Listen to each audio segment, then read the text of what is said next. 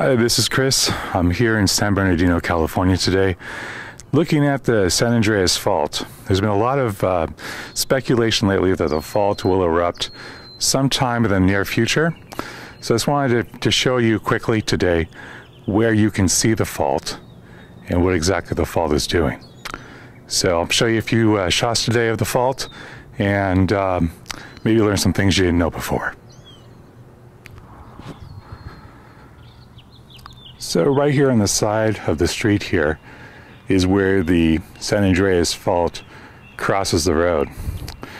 And as you can see, the curb here has been deformed by the movement of the fault. You can see here as the fault passes across the street and the deformed pavement continues here.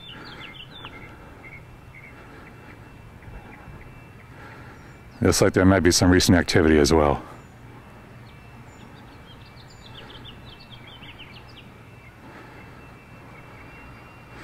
So as you can see, this is the curb where the San Andreas Fault crosses the street. I believe if you look up there on the side of the hill, that's the North American plate.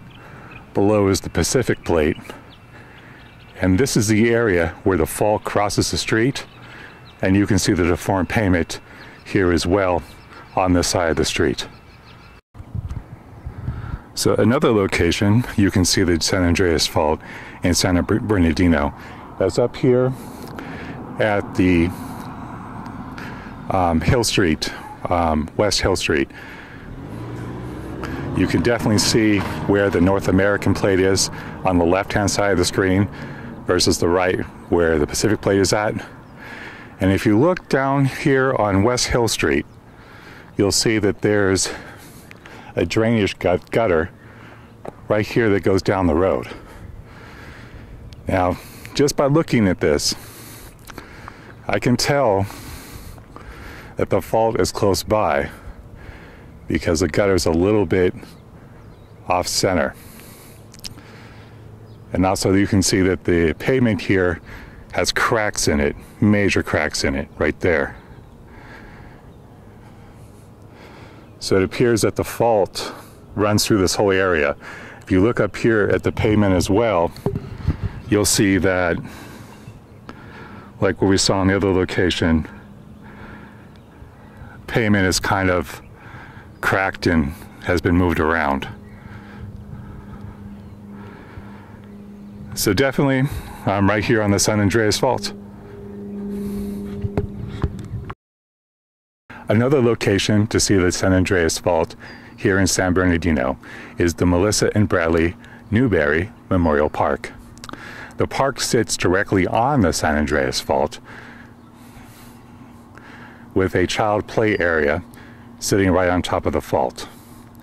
Now, as you can see, there's some modern homes built up right above the fault line. And this whole area is right down the street where I showed you before that there was a rain gutter running down the middle of the street that's out of alignment. So definitely this area is feeling the effects of the movement of the San Andreas Fault. And this is a very high risk area because the fault is directly underneath the park. In the back of the park, there's a fence that separates the park from the housing area above the hill.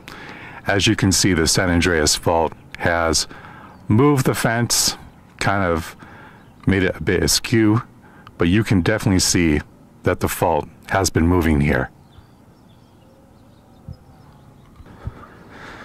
This is Chris from SoCal Travel Destinations in San Bernardino at the San Andreas Fault. If you have any comments, please leave them below, and please remember to subscribe.